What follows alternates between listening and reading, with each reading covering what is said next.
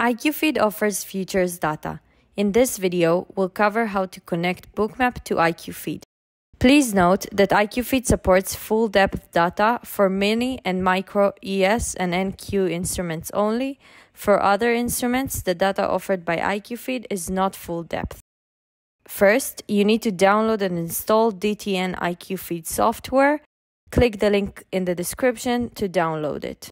After you subscribe to iQfeed, open Bookmap and choose Simulation Mode or Trading Mode.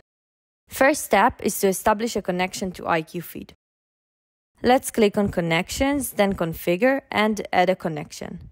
Then, in the Platform drop-down window, select iQfeed. Put in your iQfeed credentials and click OK. Let's go back to Connections and select our new connection.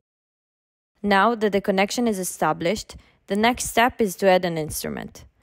Click on the plus tab, select iQfeed as the platform, and for the symbol type @ then the contract type, then hash, or @ then the contract type, the month code, and the last 2 digits of the year.